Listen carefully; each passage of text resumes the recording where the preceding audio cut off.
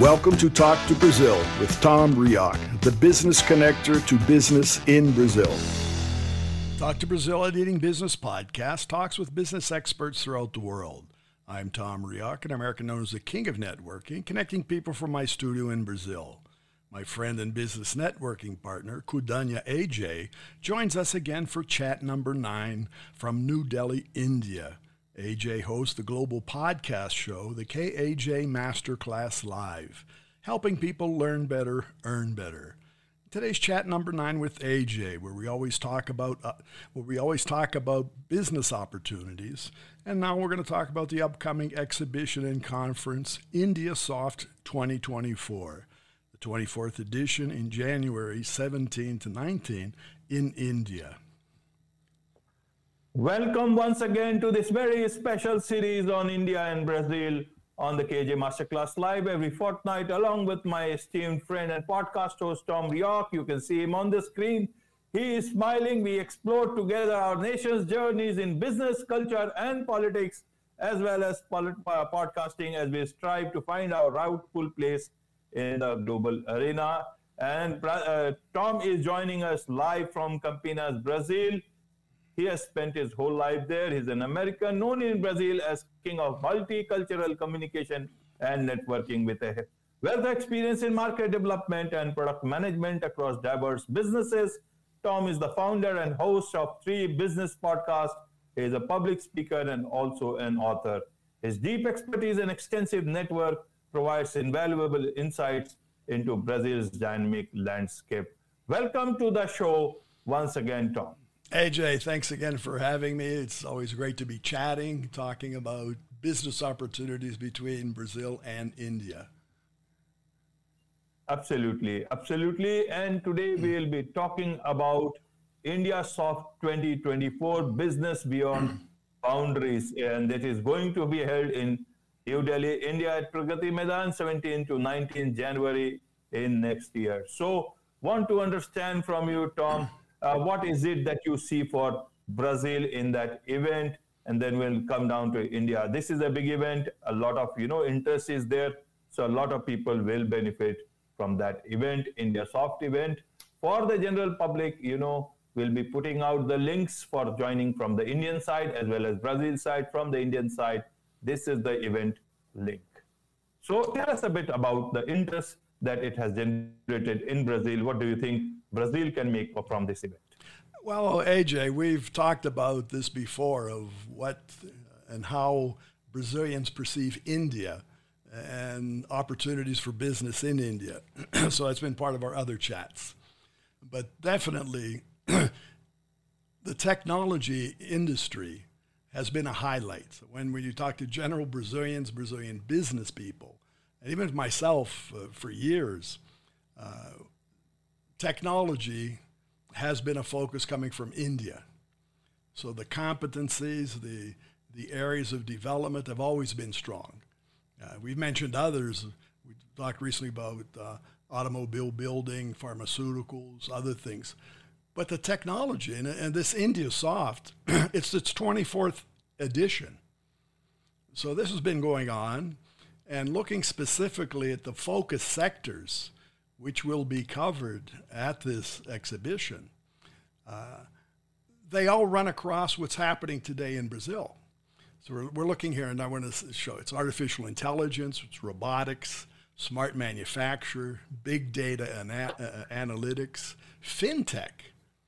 Fintech in Brazil and in India, you pay, everything is being paid right here. We become cashless societies. So blockchain, health is a growing need here in Brazil, not only from the health standpoint, but how do you grow the technology side of that? So everything, again, is being connected to that. So into the focal point. Cloud computing, cybersecurity. I recently interviewed a person on one of my podcasts, and she prepares persons to be members of boards, all right? And one of the things she mentioned when I says, what are the skill sets for persons wanting to be on a board today? She said a skill set for a board member today has to pass through cybersecurity. And I found that sort of a surprise. But then when you think about it, ransomware and everything else in the world has becoming an everyday event. So from a corporation, from a company standpoint, you really need to have an understanding of cybersecurity. Agritech, we've talked about agriculture, which in Brazil is growing. That's one of our highest collaborators of our gross national product is the agriculture industry. So it's across the board. Solar energy. We talk software development, web, mobiles. That's the rice and beans of every day here in Brazil. All right. But there's always something new coming. IoT, edutech. All right. Education is now being driven towards technology at all levels here. We're talking about primary, college, whatever. Security electronics, drones. Drones are everywhere. Right. Almost everybody has one. You can buy one and you can use them. And so this type of technology, this covers all segments of Brazil economy. So from a Brazilian standpoint, the interest from Brazilian companies to go to India, to take a look at the IndiaSoft and see what's available is very strong. And a driver to that, here in Brazil, we have the India-Brazil Chamber of Commerce, all right, the well-established, highly connected in India, and they're leading a trade mission. So the India-Brazil Chamber org will be taking participants from Brazil. And as we've mentioned in other chats of ourselves, most Brazilians don't speak English. So the advantage of being in a trade mission sponsored and coordinated by the chamber is actually to create a group, to have persons who have, Brazilians who have a lot of insight into India, into the tech industry, to be part of this trade mission, to do the footwork before going, all right, to prepare the Brazilian business persons of how to better take advantage of a trade show. Obviously, be there in presence to set up meetings with Indian companies and persons. And then after the show, to help with the follow-up, really to help generate or to transform leads into business. So that's happening. So from a Brazilian standpoint, my recommendation to our Brazilian listeners is to look at this very carefully. And it's the best way to go. Because even for me, if I were to go to India by myself as a business person, I'm not going to say it's difficult. Because I would call AJ, I'm coming, all right? And I'm sure AJ would help me. But to be part of a structure of a mission, it's more profitable. It's more practical. And it's more objective. You'll come away because all exhibitions are large, lots of people, thousands of visitors. So to help focus and come away objectively with results, that's the importance. So I can't highly state that of how Brazilians should be able to, and I'm talking about Brazil, anybody in the world, and I've seen there are over 700 foreign missions that go to IndiaSoft. So literally the world is looking at this event and will be going to the event. So the need to go with someone helping in the organization, I think, is a no-brainer. Right, Tom. In fact, more than 1,000 information technology and technology companies are converging. They are connecting with each other, and this becomes a big platform for a large number of international delegates. It's an opportunity for business alliances get first-hand information about latest innovations, and this is a good opportunity for a lot. As you said, initially we have shown about this link, about this event link, and for people who want to register from Brazil, they can do this through this particular link through the IndiaBrazilChamber.org, and this is what I think that can be helpful. Rest, I guess they can also directly go there. But I guess this has much more some things in the Portuguese language that will help them, understand it better and get information the way they want. I just want to mention, together with that link, they will find the page. Obviously, most of the information is in Portuguese, but they will also see two of the persons from the local chamber. One is Pedro Gadelha, and the other is Guilherme Mota. Guilherme Mota has years of experience with business in India. All right, so they both do have international experience, and they're members of the chamber. So both these persons, Pedro Gadelha and Guilherme Mota, will help lead this trade mission. And obviously the structure from the chamber, not only here in Brazil, but more importantly, the structure, the infrastructure they have in India, will be hosting, all right, and helping in the local logistics, the planning, some of the transportation, some of the participation in the events that circulate around the major events. So I would say it's the way to go. Absolutely, absolutely. And for people who would want that link directly, a clickable link, then we'll certainly put it out in the show notes as well as YouTube description in some time, so that that will be helpful for them to directly get to these websites. Now, this is a big event. This is a big event happening next year from 17th to 19th January. And this also gives an opportunity. See, information technology, everybody knows about artificial intelligence, all these things, technology, information technology is growing at a very fast rate. In India also, as people know already, India has a good resources and good level of understanding about information technology. A lot of Indians are outside, adding value to a lot of global firms. In India also, this is growing at a very fast rate. And to help people understand India's information technology, including the business process management sector, it's as much as $245 billion at the moment. And that constitutes around, around 7.4% of the GDP as per the latest figures. And later on, it is going to be, it is going to rise to a much higher level because India is also growing at a very fast rate. In fact, it is predicted that India will be 5 trillion economy by 25-26 and 7 trillion economy by 2030. So that's what the website also says. So these are all great opportunity, and it will become the third largest, economy by 2030. So you can understand how India is growing and what role almost 10% of India's GDP and will be part of the growth of India's story. Indian story will IT and BPM, business process management, will be a part of this. And in this new year, when we'll be talking about this, IndiaSoft 2024, then I think all these things will be at the back of the mind. So it's like a first early mover advantage. You get into this and be a part of that big story that India is moving towards by 2030. This is what I say. And lot of, and that is where a lot of interest should be there in India. As I said, more than 1,000 companies, both from information technology and technology sectors. This event has been sponsored by government, industry, and also, co-hosted by the Software Technology Park of India. And there are hosts of other information, so much of information. Right. I guess a lot of, the audience who is interested will need to go and look at, sift that to the website and find all that information for themselves.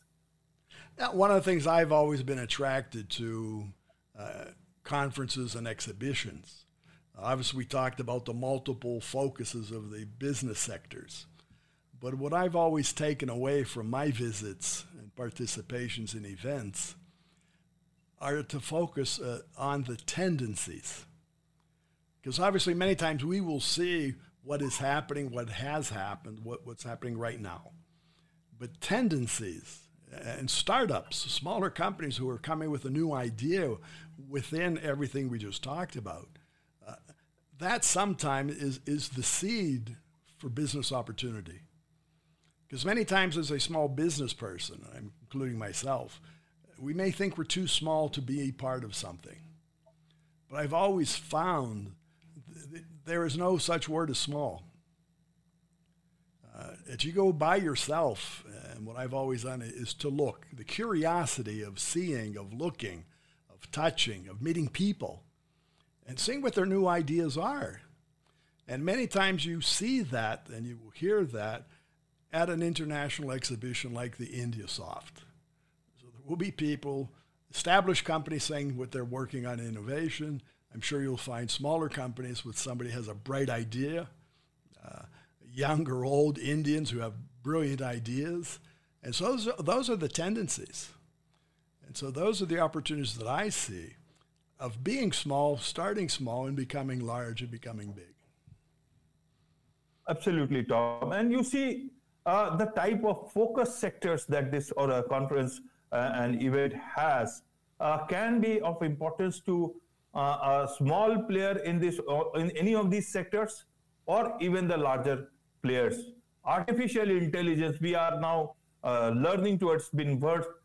People are getting attuned to that. And you see all these sectors, blockchain, from that to agri-tech to solar energy, people are talking about, from animation, movies, gaming, AR, VR, virtual reality, augmented reality, web and mobile apps. So there is nothing which is not there for the practical way of life that we are living. So everything is there. And so even an individual who has something to do with anything related to information technology and technology or any of these sectors would want to make the full benefit of of events like this, wherever it is. Now this is a big opportunity. A lot of people from Brazil, even the chamber has given that link. So from there they can connect with these people and their own language.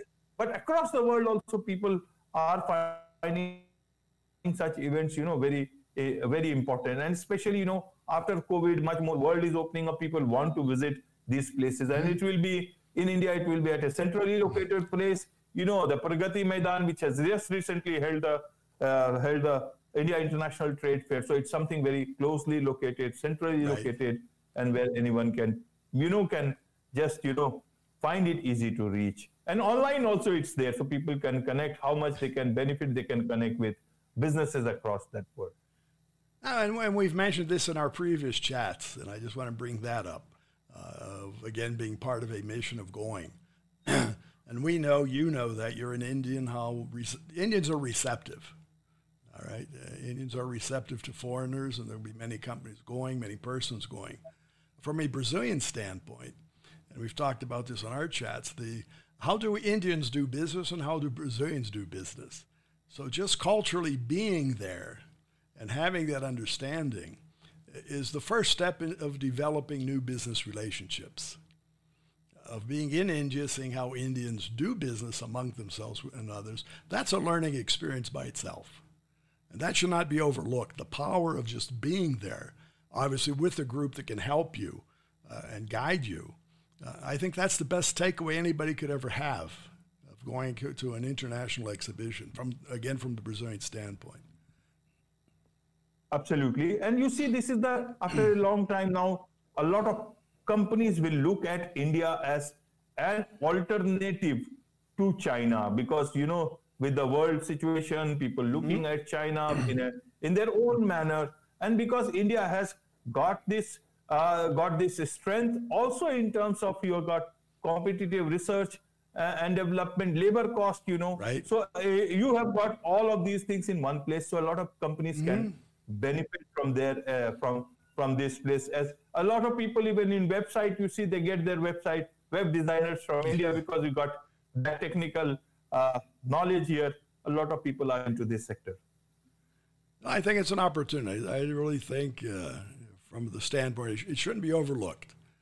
And it's timely. Right. January is, from a business sense, it's the start of a business year almost throughout the world. Absolutely.